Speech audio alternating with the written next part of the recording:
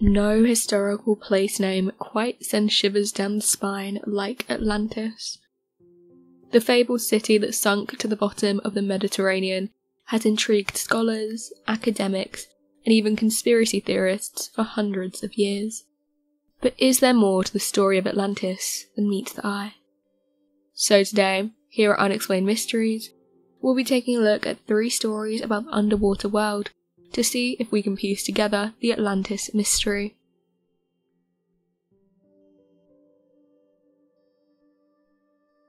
The Atlantis alloy. Off the coast of Sicily, multiple sites of shipwrecks have nestled some of the most incredible archaeological finds in recent years. Ingots coloured in the most dazzling gold colour were found along the seabed at the site of a crash from nearly 2,600 years ago. Some believe that these ingots may be made from the same precious materials described to belong in abundance across the mythical island of Atlantis. In 2015, divers discovered a total of 39 ingots among a Sicilian shipwreck. These were composed of copper, zinc, and charcoal, and all of them had a shiny, brassy finish. Some believe that this discovery was evidence of the existence of orichalcum.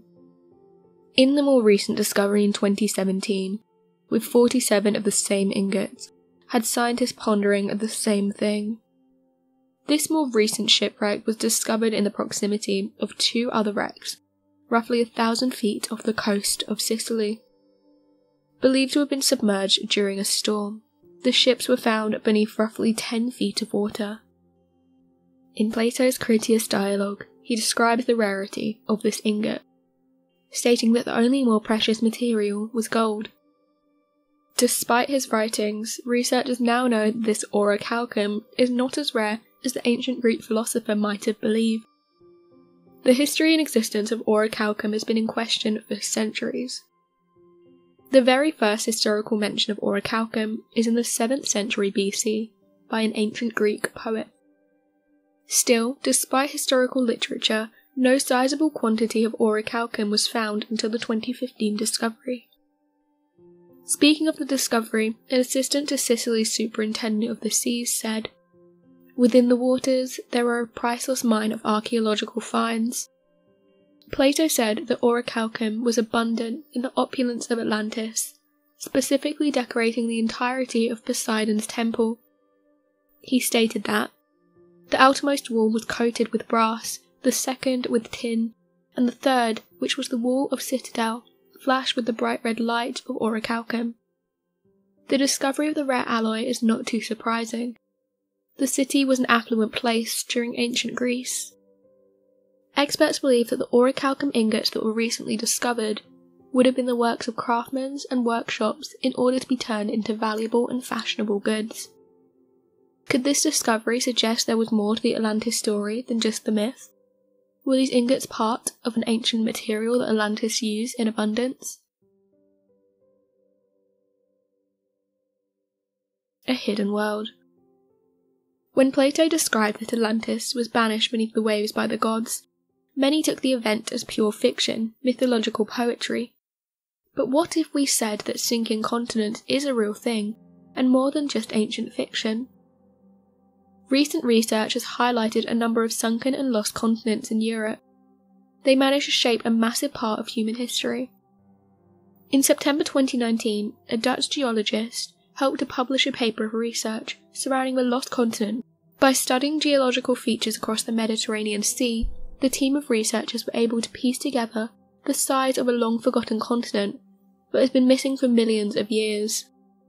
The team of researchers stated it's enormous, about the size and rough shape of Greenland.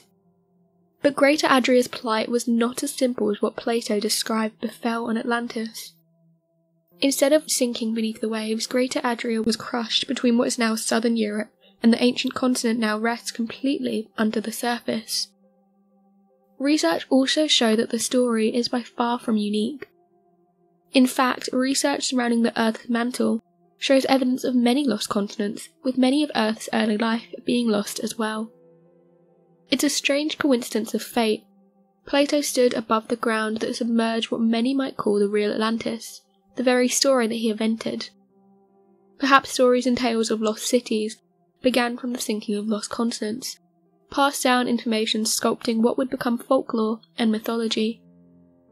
The crust and debris left by Greater Adria was coincidentally also composed to form marble across the Mediterranean and local regions.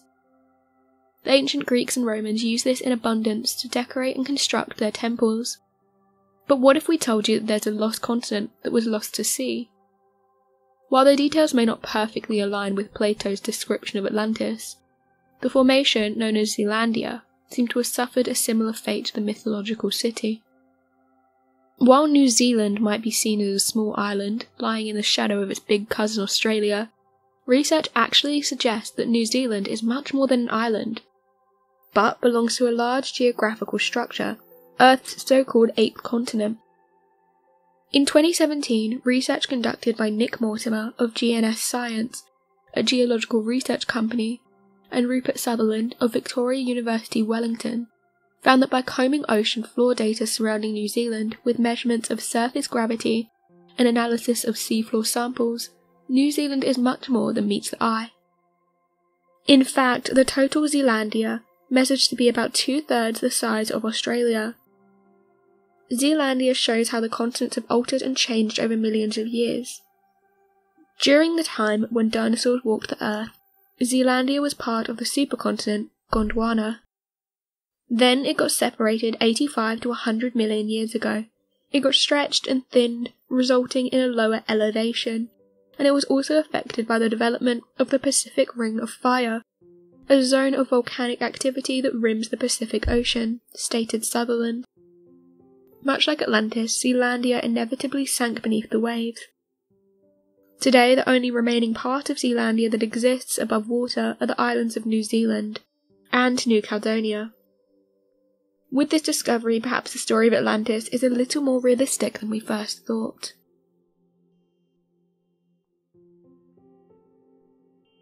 Atlantis would be at least 11,500 years old. The ancient nature of Plato's iconic text discussing Atlantis means that many finer details, be them historical or scientific, have been lost to time. Accuracy in reporting isn't always precise when discussing ancient texts. They're often marked with accidental or sometimes intentional mistakes in historical fact. But what if we were to treat the Atlantis myth as fact? Could a kind of advanced supercity, like that described by Plato, truly exist? In 2019, an open-source research paper discusses the historical accuracy behind the idea of Atlantis. Titled Atlantis, A Grain of Truth Behind the Fiction. It goes into detail on how Atlantis, or at least the idea of Atlantis, may have come about, discussing how the Atlantean temple likely derived from natural events that were expanded upon over time and flourished with extra detail. Specifically saying, Plato's tale might contain references to actual events, even though artfully retouched. The paper goes on to discuss how the Egyptians, the go-to ancient civilization for the time when Plato was writing, also had similar tales of lost civilizations. Despite the ancient Egyptians being seen as one of the oldest and most well-established civilizations today, they had various myths and folklores to explain how gods had come from lost lands and transformed their way of living with introductions of technologies and agriculture. This could mean that Atlantis, as written by Plato, could be referring to the same place that Egypt's founders came from. Looking at archaeological and geological evidence, the research paper suggests the myth of Atlantis was likely formed by actual geological events, but was adopted, passed down and shaped into what we know today as Atlantis.